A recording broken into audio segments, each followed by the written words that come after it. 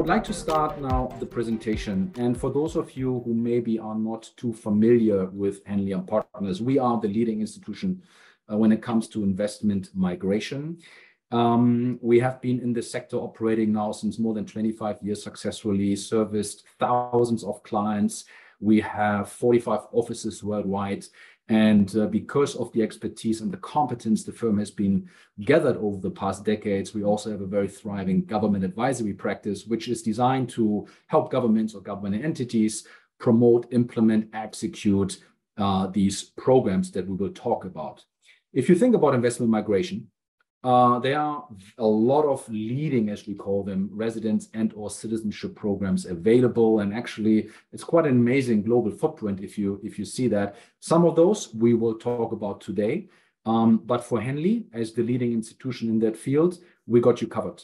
With our 45 practices worldwide, we are literally in every of these very attractive jurisdictions and markets. And what we can provide to clients and their advisors is an end-to-end service, running successful applications for a program of their choice. Now, today, maybe a bit different to other webinars that we had in the past, we would like to talk about a key publication that we have been publishing since quite some years now. And it's our effort to create an independent and transparent, I think, and fair ranking of all of these programs, because still there are residence by investment or citizenship by investment programs that differ in detail. And we thought it's important to engage leading academic researchers, country risk specialists, economists, immigration attorneys, independent advisors to come together and help us sort of creating a standard, a methodology that is systematic and transparent in ranking these programs. Good news, you can actually purchase that publication. It's quite a big book and pretty heavy on Amazon. And I'd also like to invite you to go on our website and play a little bit with the interactive tool that we have, where you can dive further into the insights of this publication. Important at this stage is that it's not only about the two indexes. The entire publication is enriched with amazing context, insights of subject matter experts in a very bite-sized fashion. So, it doesn't really take a lot of time, but you will find either you are a client yourself, a practitioner, or just want to learn more about investment migration. It doesn't take a lot to really create a great level of knowledge. Now, what are these indexes? Here you can see the Global Residence Program Index, which consists this edition of 26 different countries. So all of these countries do have a legislation in place that allows residents against investment in the wider sense. For today, we will focus on 3 of these countries, which is Portugal, Greece, and Spain. You can see why my colleagues are on this call. Important here on the ranking and the methodology, there are key parameters, or we call them key factors, that actually can provide a strength or weakness assessment of a certain residence investment program. Reputation is actually very important because it stands for the respect, I believe, and the sort of embedment into the international community. It also stands for FDI attractiveness. Quality of life, of course. If you want to obtain a residence abroad, you also want to make sure you upgrade your quality of life.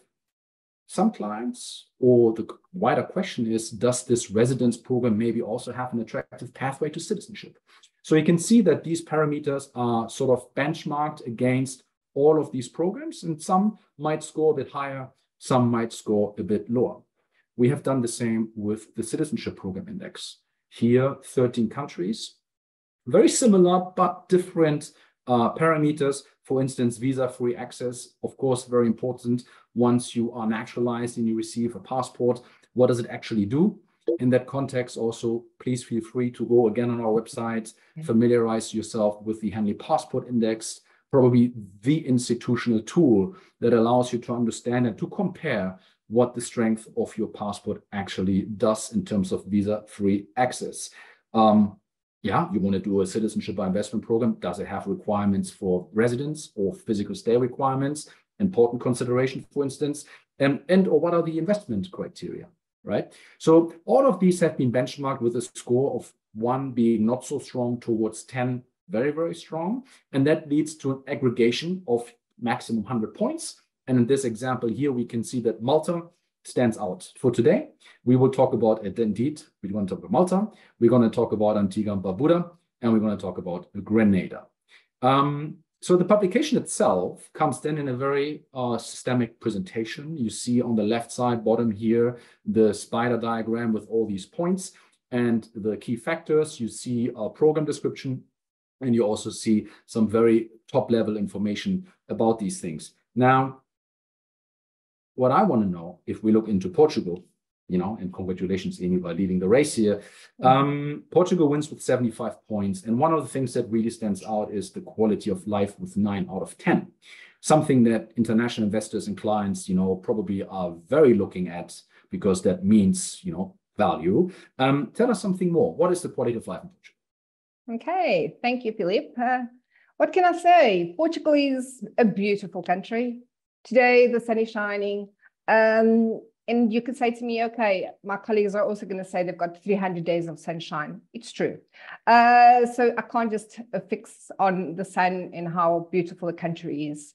Portugal actually has been ranked in the global quality life indexes for several years now for certain reasons. The mild climate, I've just said it, the high level of security, the safety, the healthcare system, the overall well-being, making us the most friendliest and welcoming countries in the world, accepting all nationalities and religions.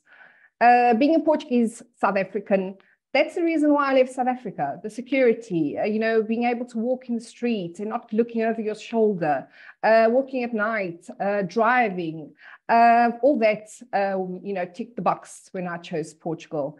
And then again, I want to speak a bit about what's happened on Sunday. We had our elections, our legislative elections on Sunday, and for 50 years, the Portuguese have voted the same 2 political parties. So it gives us stability, okay?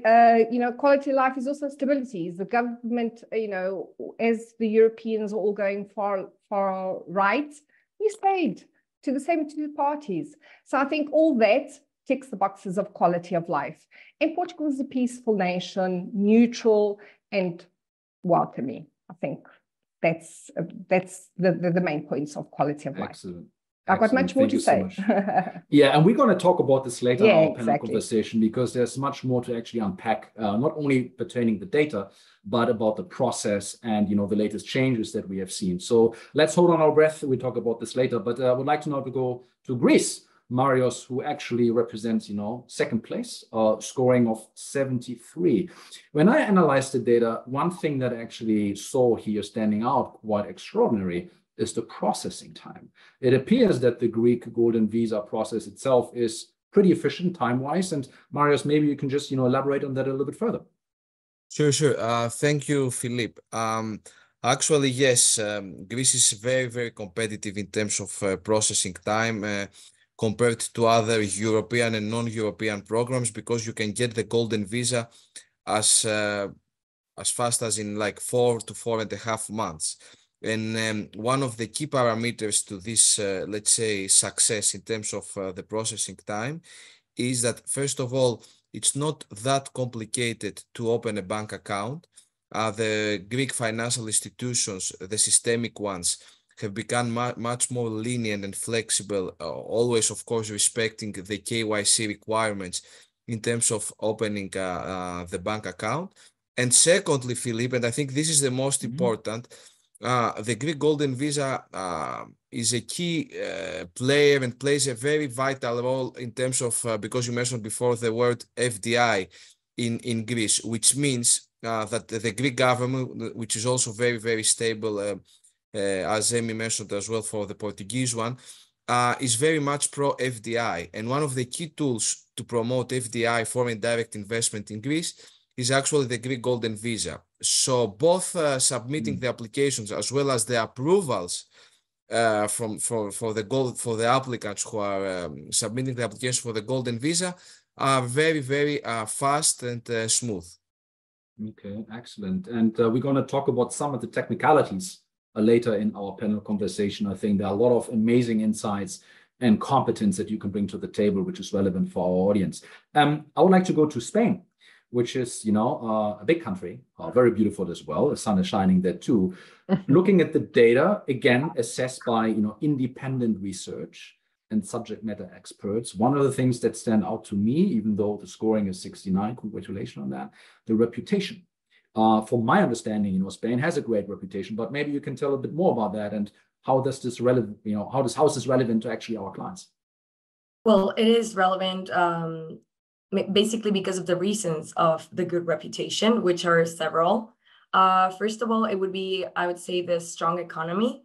Spain's economy has showed a steady growth, and it's projected to grow the most in 2024.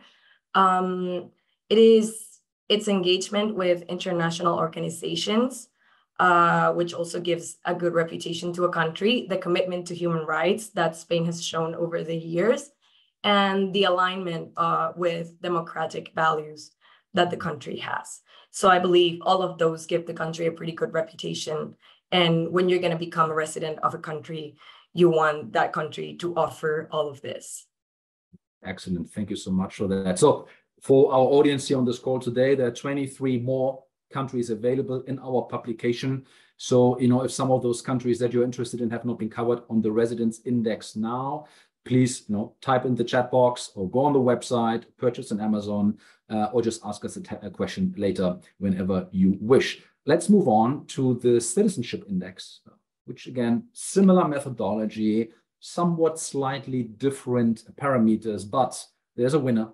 And the winner is Malta with a staggering 77 out of 100. Serene, you're based in Malta. You know the program inside out. You have been with the industry since many, many years. But I can see that compliance and visa-free travel as being the key drivers of Malta's success. What are your thoughts? It is indeed. Thank you for your question, Philippe. Well, it is the only process within the EU that will lead you directly to citizenship in a very short period of time. So we have to say an application takes between 14 to 16 months to be fully finalized. And this is when applicants will become citizens of Malta. It's been always renowned for its stability as well. It's a very safe country to live in. And it grants you access, visa-free access or visa on arrival for 190 countries. The fact that this is a very safe place to settle down in is quite reassuring for our clients, and it's always been a very popular program that has been going on now for past 10 years, let's put it that way. As you know, Malta also is well known for its strict due diligence processes.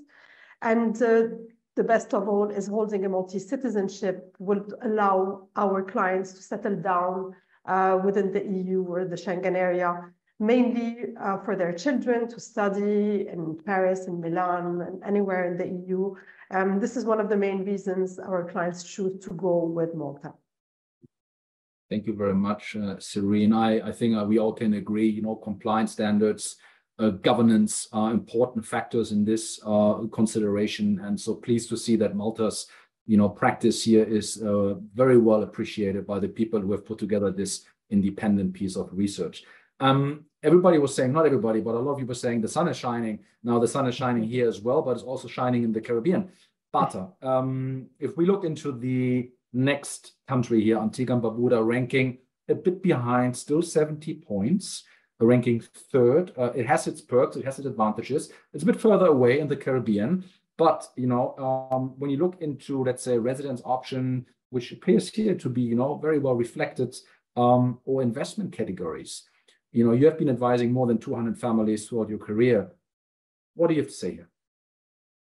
Yes, well, Antigua it's a beautiful island.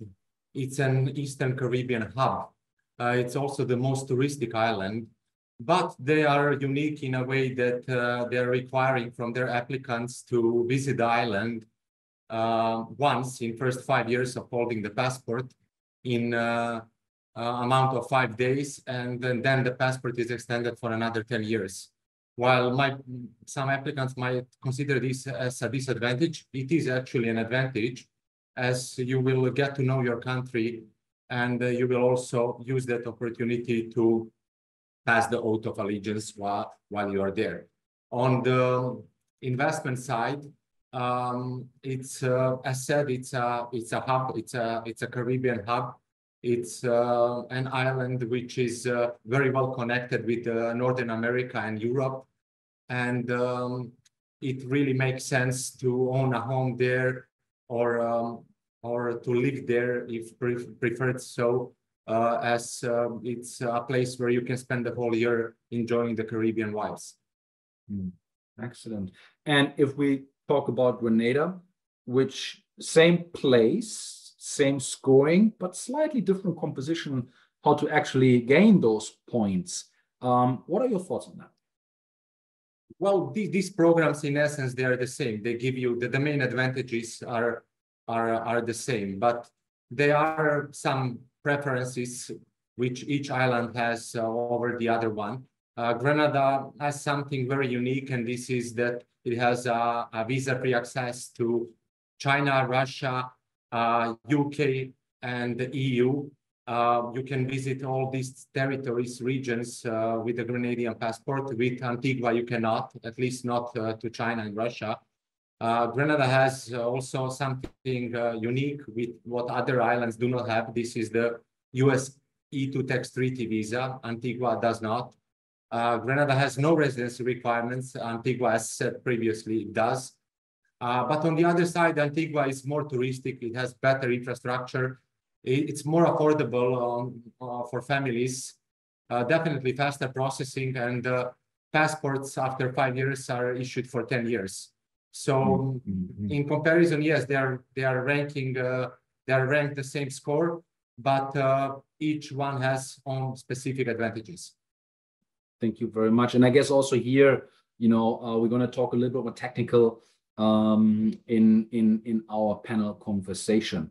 Now, we have introduced 6 programs. We have introduced a little bit the ranking methodology. We gave a top-level insight. But I would like the audience, again, to understand what the motivation was behind this ranking, which now is multiple years. Actually, we published this sort of, compendium. And again, the motivation that we have in mind is to provide a fair, transparent benchmarking that comes in a systematic sort of research methodology. And it is relevant for anyone who wants to be involved in investment migration, whether as an investor, whether as a client, whether as an advisor, or whether as a policymaker at a certain government. So we really encourage you to, go on the website, play with interactive tool. It provides you a lot of insights that actually maybe even can change or strengthen your perception of a certain program. And with that, I think we now had 21 minutes or 20 minutes down. I would like to actually close this session. Invite you, of course, to engage in the chat function, because we're going to leave now the presentation into an open conversation.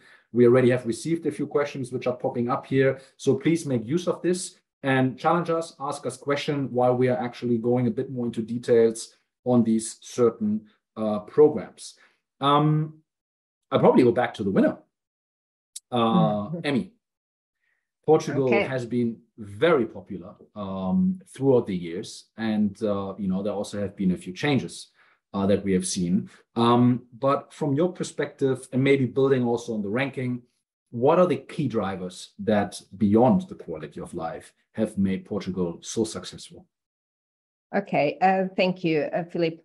I can start by saying that with the Golden Residence Permit program, you can live in Portugal, you can work in Portugal, and your children can study in Portugal. Whether it's a public Portuguese school, international school, the universities, you can study. So you have the right to all of that. Of course, you've also got the right to the Schengen area, which most of our residence programs have as well.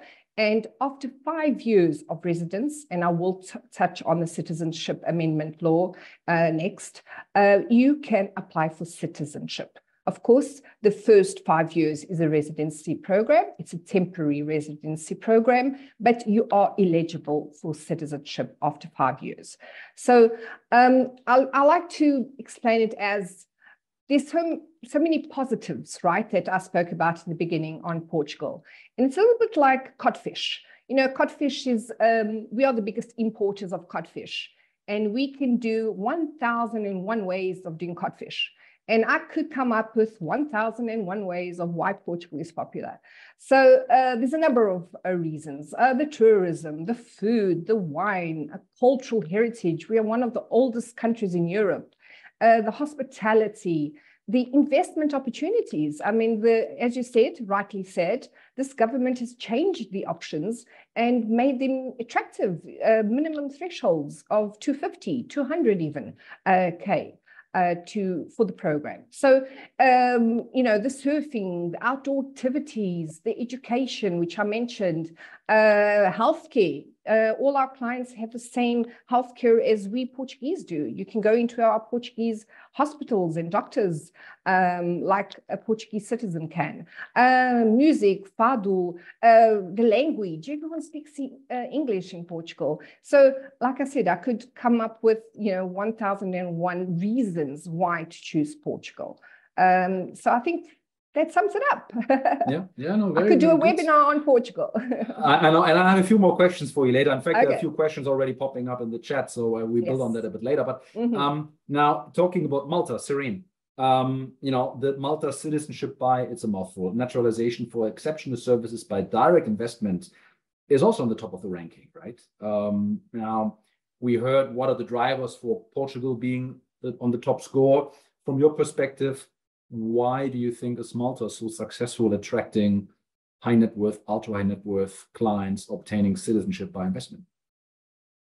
Well, Philippe, as I mentioned previously, holding a Maltese citizenship allows you to either settle down in Malta or decide to go settle down anywhere else within the EU.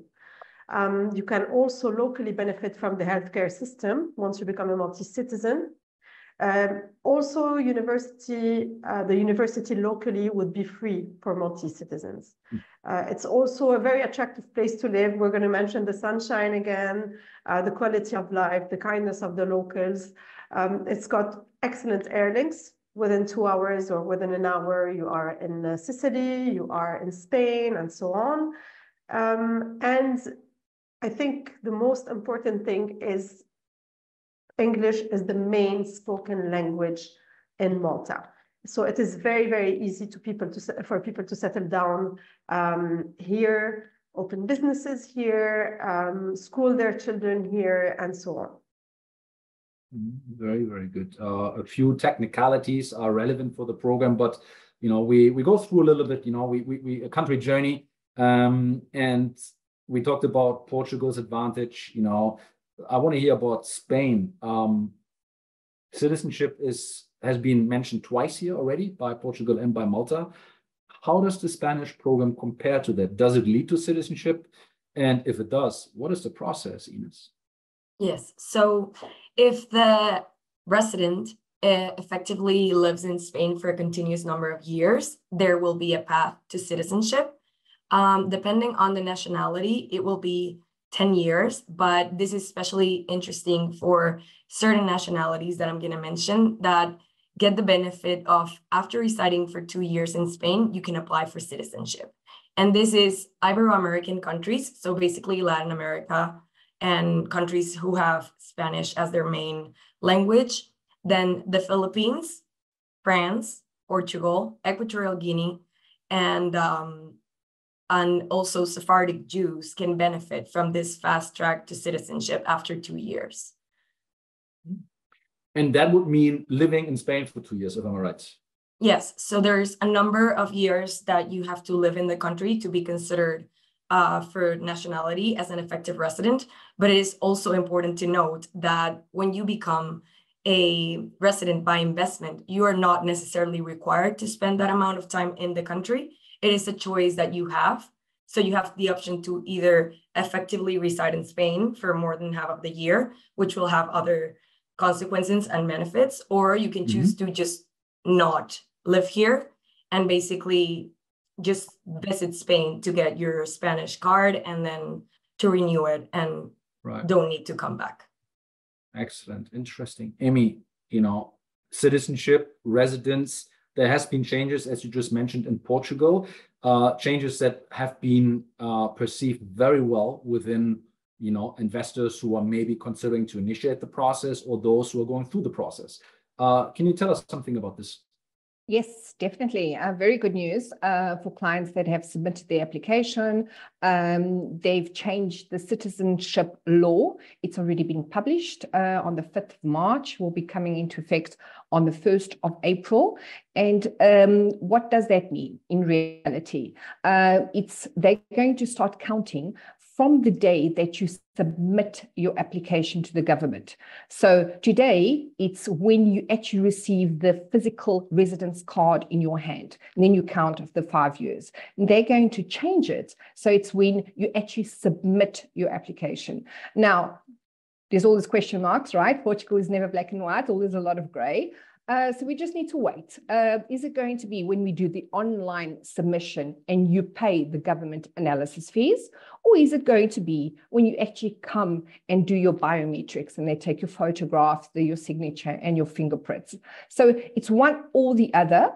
Whatever they choose, it's going to benefit our clients. And it could even benefit clients for 2.5 years. So it's very, very good. And I think it's a way of not upsetting our investors. We need investors in the country more than ever. And this way, the waiting time that they're waiting to come for biometrics and waiting to be accepted is already being counted, which is good news. So let's wait until the law is actually regulated, and we will have more information to share with you. Yeah, a very powerful measure, I must say, and again, very well perceived, Yes. I think, by our clients. Talking about Greece, maybe I have a question here for Marios. Clients, families wanting to relocate to Greece. You said it's a beautiful country. I guess we can say this about everyone who's representing, one of them here today. Can family members be included in the main investor's application after submission? Is there anything maybe that is a bit more flexible, or does it have to be always everybody at the same time? No, actually, that's a very good and it's also a technical question that we receive quite often, Philippe. Thank you for that. Actually, yes, the main applicant can submit the application, and thereafter, the family members, whether this is a spouse, the children up to the age of 21, the parents with no limitation in terms of age or of financial dependency, or the parents-in-law, they can submit later the application. Okay, that's interesting. So there is flexibility, Yes, which sure. maybe other programs do not have. Maybe they do. I'm actually intrigued to learn from Bata about Antigua and Barbuda and their requirements. It's not a residency program. It's a straightforward citizenship like Malta, but the processes are probably somewhat different, I would think. So maybe we start with Antigua and Barbuda, Bata. Can you talk us about, what are the advantages of it a bit more in detail, and what actually are the mandatory requirements if you want to be successful by applying? Yes, so, well, as said previously, you have to visit the island, you have to spend a week there, you have to pass the oath, ideally, while you are there. And then on the other side, when it comes to listing the advantages of Antiguan program over the other programs, we can say, number one, they're quite efficient. There are no major backlogs, there are no delays. There is no lengthy bank KYC, which clearly saves time on the processing side. This program is perfectly tailored for families. They are the only one who are running the family of 6 or more family members offer, where you invest in a specifically designated fund. They are also the only program which are allowing siblings to be part of the application, regardless of their age. And these siblings have to be, though, unmarried, but they can also, from technical perspective, be divorced. The program enjoys a great international reputation. You don't read in yellow press any articles about them. They have no scandals. Overall, it's a great program. Thank you. Serene, you heard about it with the process, the minimum requirements. Now looking at Malta, which again, has a strong compliance ranking, I believe. The investment thresholds also on the ranking are quite high. What are the exact steps if someone wants to be successful in applying for Maltese citizenship by the regulation? Okay, so MESDI, I'm going to refer to it as MESDI. It's much shorter. So we have 4 steps for the MESDI process. So we start first by the residency steps. We first need to request police clearance for applicants before we can start step one. So once applicants have been cleared by the local police department, we can start working on the residency application of the client. We will take clients, so they would have to be physically present to attend the biometrics appointment for the residency stage. Once this has been done, they will obtain a residency card that will be issued for a period of 36 months. Once the residency card has been issued, we can move to step 2 and submit the eligibility application. Now, the eligibility application will take about 6 to a maximum of 8 months to be reviewed by the government agency, after which we will be receiving the minister's approval, meaning that we can then move to step 3, which is the citizenship step. We will again submit a third application for citizenship, which will lead us to the final citizenship approval.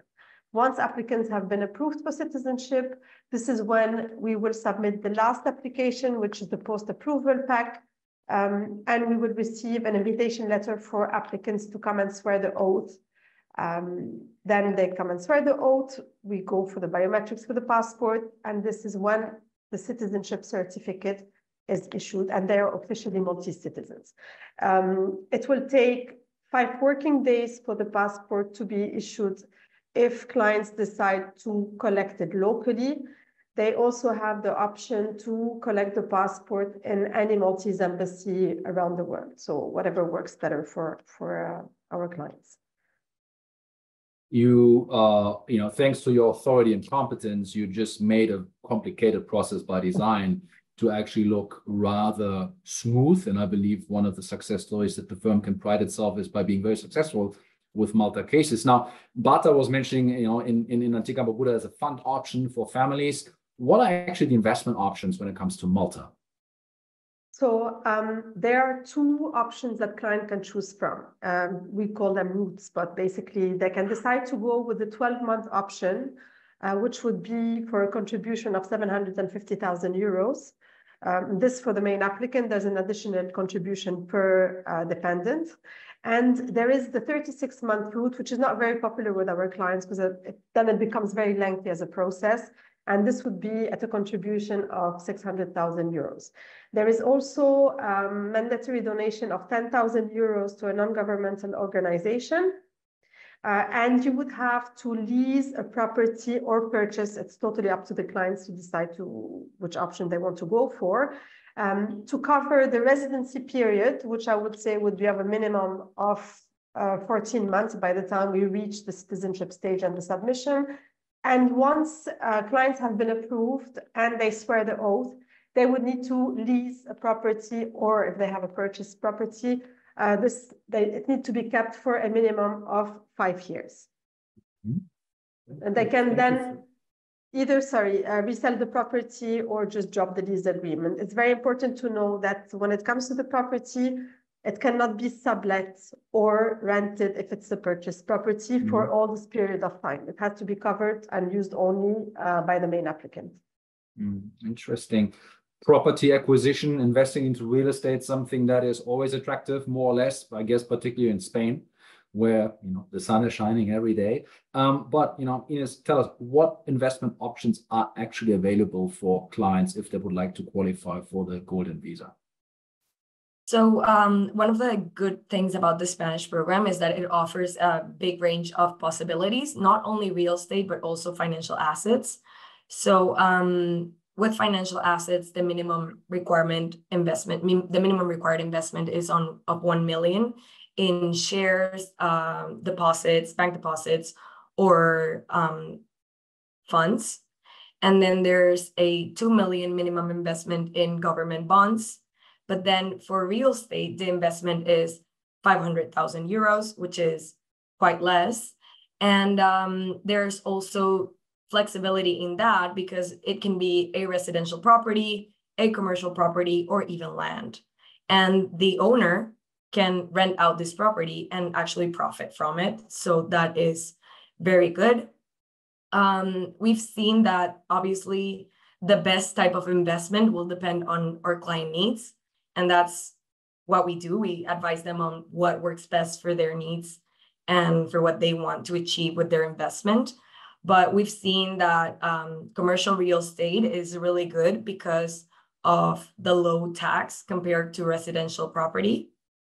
And also the process is more straightforward. And there's also other types of investments as hotel developments and like more structured investments that the client can make. Basically, all of the investments are hassle-free. There's always the option that the client wants to manage the investment or on their own, but there's also the kind of client that just wants to make an investment to qualify and then move forward, and they can get, you know, a revenue right back at the moment that they make the investment, and then don't worry about it for 10 years. So that's what I can say about the types of investment in Spain. No, I thank you very much. It's clear, you know, the ability to invest in everywhere in Spain into real estate is just very attractive. If then the logical outcome of it is the long-term, you know, residency rights, obviously that sounds to me like a very smart strategy, and not only to me, also to a lot of our clients who are coming exactly with that inquiry, right? I would like to spend maybe another 8, maybe 10 minutes on talking, you know, about these programs a bit more technical, and then we're going to go into the Q&A session. I can see the chat room is filling up, so thank you very much for your participation there. But I have a question for you for Grenada, and then I will actually transfer back to Greece. If an individual has successfully qualified for the Grenadian citizenship, and the passport, will future spouse and children also be allowed to get theirs? How does this descendancy work out? What conditions are there? What can you tell us? Yes, actually, it's a common question. We get it all the time. In other islands, just to be a bit more technical, in other islands, there is a process where you add dependents to a closed application. So the process is called an addition of a dependent to a closed application. And the reason for that name is actually that you have to pay for it. And it can range anywhere from $10,000 to $50,000, depending on the age of a person being added. But in Grenada, they follow a different process. So for future children, it's citizenship by descent, and for future spouses, it's citizenship by marriage.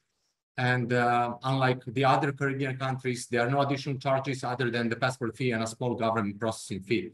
It's in range of a couple $100. So definitely for those who are younger at the time of applying and planning on having a family in the future, it comes with less cost. Interesting, very interesting proposition, I must say. So the flexibility differences there might meet different needs and different requirements by the families. And I'm glad to hear that you know everything inside out technically. So thank you very much for that. Marius, let's talk Greece. Let's talk about the bank account requirement. In fact, you said earlier, you know, it has become a bit easier, but exactly how long on average does it take for a foreign investor to open those bank accounts in Greece? Nowadays, Philippe, we are working with all the 4 systemic / public financial institutions in Greece, and just to mitigate any concerns, because as you know, Greece has gone through a very big financial crisis. The Greek banks actually are now very well capitalized, and they enjoy very high tier capital ratios, even sometimes higher than Swiss banks. And the banks, so they have because a lot of investors, especially Greek industrialists, have brought back their money into these banks. So now the process, based on our experience, to open a bank account, which is not a prerequisite for the Greek Golden Visa, but it's highly recommended, it will take about 1 month. Okay. Which I think it's quite reasonable. Yes. Thank you. Yes. Internationally, particularly in these days. Okay. Yes. Talking about, you know, other options, we heard about, you know, Spain, Malta, the Caribbean, EMI. Portugal has a myriad of pathways to qualify for the golden residence option. There's also the different thresholds. There's, you know, less population density definition. It gets a bit confusing sometimes for clients. Maybe you can, you know, help us to understand the maze a little better there.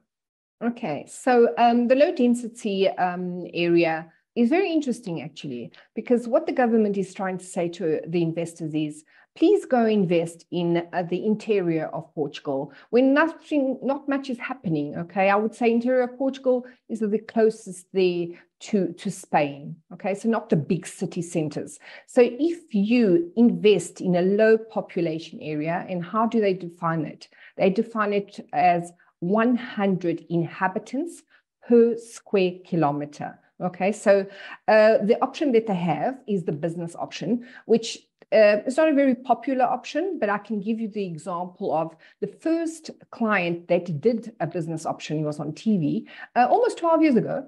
He set up a hotel. He opened up a hotel and he had to employ 10 people. So how will this differ if you do it in a low density area? Instead of employing the 10 people, you only need to employ 8. Okay, because it's a 20% reduction that they give you.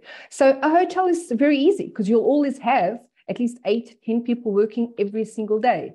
And there's no thresholds in this business option. All they want is that you employ 10 people, residents, of course, they have to have a residence visa, and register them with Social Security. So interesting, if you want to come and live here and, you know, set up a business here, you can have that reduction if you go into a low population area. Interesting. And I suppose I did some research, you know, the tourist statistics of Portugal are extraordinary. I think looking back at a very strong year. So who doesn't want to have a hotel or a restaurant or a coffee shop and maybe then qualify, maybe basically have an asset and, you know, a running enterprise in a country that also generates maybe some interesting financial returns in the long run. So thank you very much for clarifying that. Going back to the Grenadian passport, Bata, you said earlier when we talked about the strength, you know, and the composition of the position of the program, there's a US E2 treaty. What does it mean? What does it do? How does it work?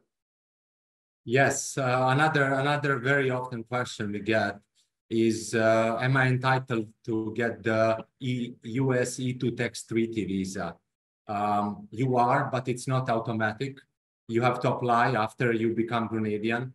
You have to file an application with a US immigration lawyer. And there are also some changes recently with the timing of the US E2 tax treaty visa. Following the new regulations, you have to be a resident in Grenada for 3 years before applying for the E2 tax treaty visa. So definitely much harder than before. And just to clarify these misconceptions, applicants and prospects are coming with, it's not something you are granted automatically. You have to apply for it. You have to use an independent US immigration lawyer. And above all, now with the changes in 2023, you have to be a resident in Grenada for 3 years before applying for that visa. Okay. Thank you very much for that. Ines, Spain again regarding the investments and the processing. And I can see that there has been a question already by one of our audience members about how fast it is. So you have seen on the Spain slide that actually is a very strong asset Spain can bring to the table. I think if I'm not mistaken, there is a requirement that the government assesses an application within 20 days, which makes me believe that once a case is submitted, I actually know in 20 days whether I receive it or not, right? So can you tell us a little bit about that, please? Yes. So in order to apply for the residency, we first need to make the investment. So we will assist the client on making the investment. But once we have all of that settled and we submit the application, the government is obliged to respond within 20 days. If they do not respond or require extra information from the applicant, it means that it is approved by administrative silence, and then we can request that they give the residency to the applicant. It is also very interesting from the processing point of view and how quick it is that the applicant does not need to enter the country until after approval. So they can do everything without traveling to Spain. Even the investment, we can manage that for the client.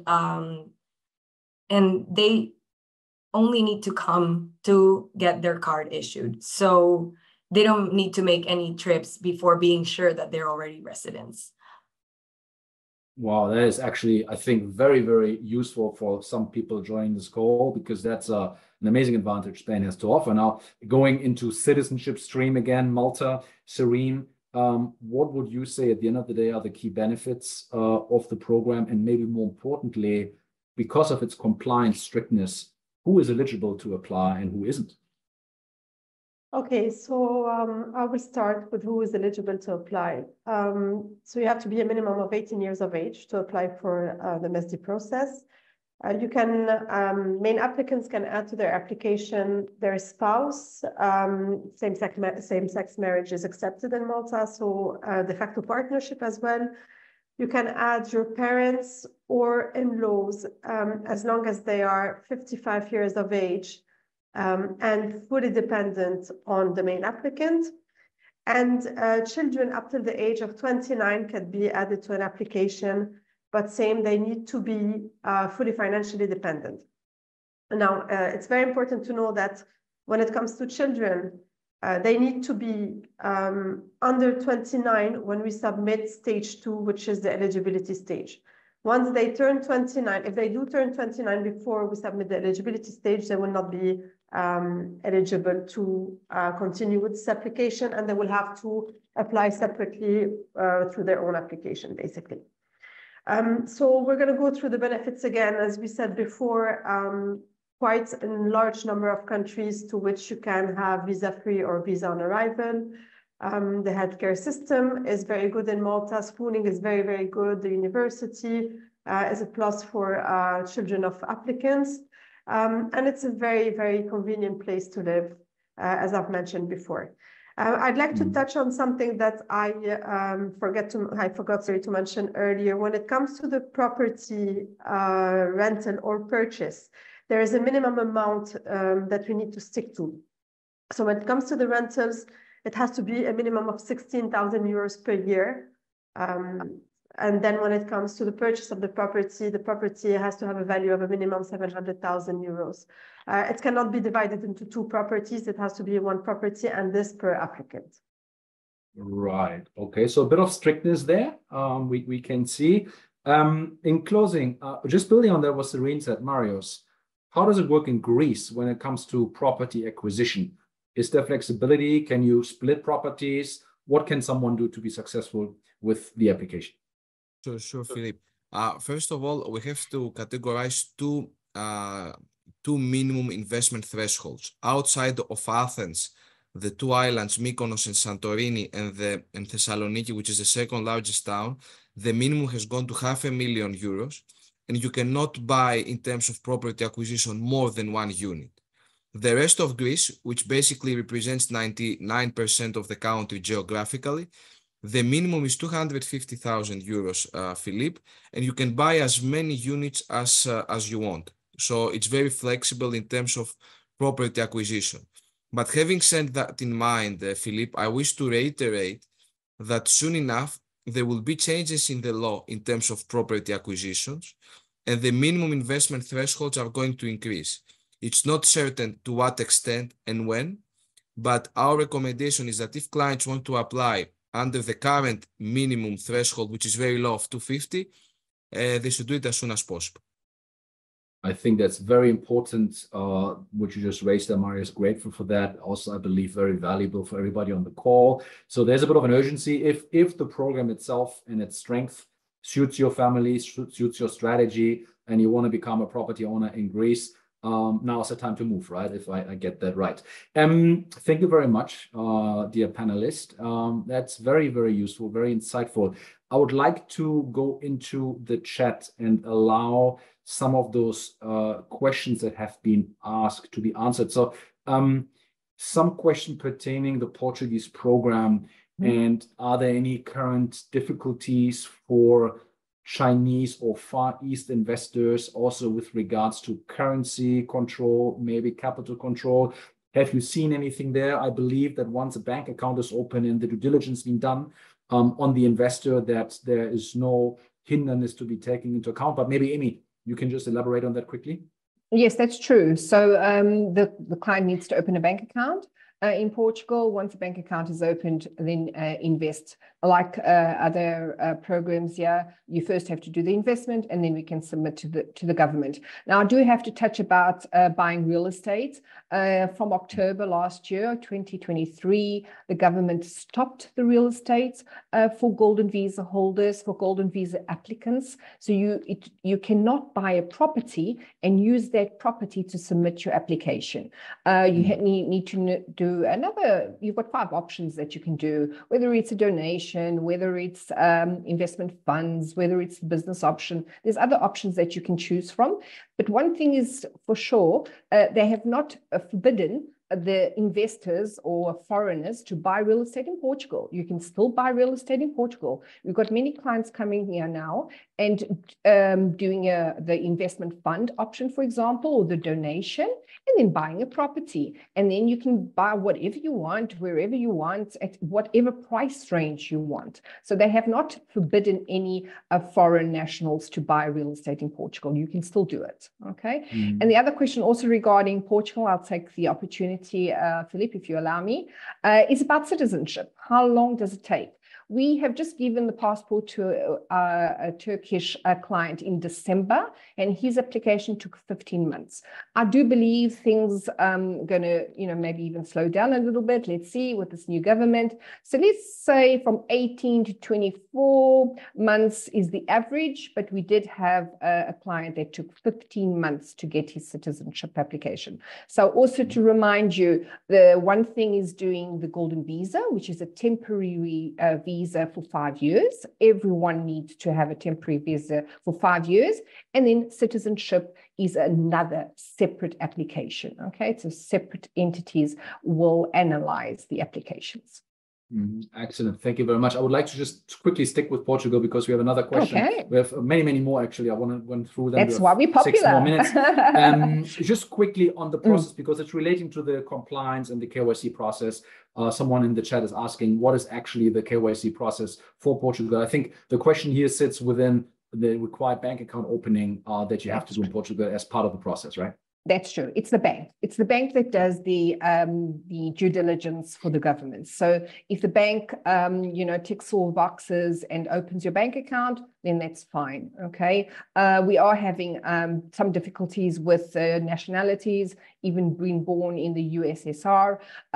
So it has to be looked at case by case. But if they are tightening, the banks are getting stricter in Portugal. Okay. The European Central Bank is putting some pressure on Portugal. So we need to make sure that our clients are all, you tick all the boxes and you make sure you give them all the documents that they request. Yeah. Okay. Thank you very much. A question out of the chat regarding Spain, if I may quickly, Ines. Do you become automatically a tax resident when you are a golden visa holder? I think that's a pretty straightforward answer, please. No. Fortunately, due to the fact that the Spanish program does not require you to spend any time in Spain, you do not automatically become a tax resident, because tax residency is seen from the point of view of the amount of time that you spend in Spain and whether or not Spain is your main center of generation of income. So basically, even if you're a resident by investment in Spain, if you do not spend more than 183 days per year in the country, you will be considered a non-resident from a tax point of view. And also, even if you do decide to reside in Spain for over 183 days a year, there are options and tax regimes that can benefit those who decide to relocate completely in Spain. So there are very good options for non-residents who want to move here after. Also, I believe it's important to mention that the residency in Spain does allow you to have economical activity in the country and to work and study in Spain. So in any case that you are generating an income in Spain, that income that you generate in Spain would be taxed, but not the income that you generate abroad if you're not spending more than 183 days in the country. Very important. Thank you very much for that, Ines. Maybe one final question. Well, we have three more. I'm trying to run them all if we can towards Bata. There's a question whether there's a difference. I assume I'm interpreting the question. Indian clients, Pakistani clients, how quickly can get through the process for Grenada or Antigua for, I assume, the citizenship process? Right. Well, might be a typo that they're referring to citizenship by investment. The timings used to be 4 to 6 months, but due to the popularity of the programs, it's fair to say that today it takes anywhere between 6 to 8 months. And then if the attendee really wanted to know, is it possible to be a resident there? Yes, once you are a citizen, you have the right to live there throughout the whole year, and with some specific exemptions, also live in the whole CARICOM region. Excellent. Thank you very much. One question that comes up sometimes by clients interested in the Caribbean: donation, real estate, Antigua, Grenada. From your point of view, again, having served hundreds of clients, is there anything clients should consider? Maybe a quick risk mitigation analysis here? Well, it's a personal preference. For some applicants who are looking for a one-off, no further commitment transaction, the donation to their National Development Fund is the most convenient solution. Others who are more inclined over the investment might consider the real estate offers there. As said, both islands are super touristic, and you know, owning a property is a lucrative business there. But fair to say, there is a mandatory period to hold that property. It ranges from 5 to 7 years, again, depending on the jurisdiction. And there are also some further commitments. So to summarize, it's a personal preference. Some clients prefer to donate and they're done with it. Those who are more investing oriented would definitely go for the real estate. And there's some good options, good deals there. And your practice and your colleagues would sit down with the client and analyze the situation thoroughly to make sure that clients make the right choice, right? Absolutely. We are very transparent. We are honest, and we deal only with facts. We also give the track record from previous cases, and then ultimately it's on the client to decide which way he will go. We have 1 minute left, and I need to, of course, award the winner of the total points in terms of, 77 Malta's ranking. A last question that came up, Serene, very important for clients who are maybe far away, whether Southeast Asia or in the US or South America, wanting to start and commence the process. What are the physical stay requirements throughout the process? Because that obviously can have an impact on the entire planning of the family. But from your point of view, how should we deal with that question? Well, to start with, when it comes to the 2 times that clients need to be physically present for their appointment, this would be twice, once for the residency appointment and once for the appointment to swear the oath of allegiance. Depending on the age of the children, they would need to be physically present. There is also, post-obtention of the residency card, a mandatory stay of 21 days in Malta. And this is for the main applicant, the spouse, and the adult dependents. Minor dependents do not have to come and spend the days on the island. Now, these 21 days have to be done by everyone, as I said, any adult applicant. And they can be done in as many times as they want. And also, I forgot what I was going to say. I forgot, sorry. I got blocked on that one. Hold your breath. No worries. We have another question. Maybe I address it to Ines because that's regarding Spain. We touched base on it just quickly, but I would like maybe, overspend the time in giving a specific answer to the question. What can be included from a dependent perspective for the Spanish program? So, can I include my grandmother or my children or, my brother-in-law, and what can I, what can't I? And then also the access to healthcare and education, just quickly, maybe in 30 seconds. Yeah. What are the benefits? So spouse or civil common law partner can be included, including unmarried civil partnerships or some same-sex unions. All economically dependent descendants, meaning all children, even if they're over 18, as long as they're still financially dependent on the main applicant. And economically dependent parents over the age of 65. So those would be the people who could be included as dependents. And yes, they can access the public healthcare and public education that is great in Spain and have access to that great quality of life that Spain has to offer. Thank you very much. With that, I think we have provided a lot of information. That is all. Okay, back to me, Philippe, actually. Oh, then please tell us, enlighten us. So about the 21 days, sorry about that.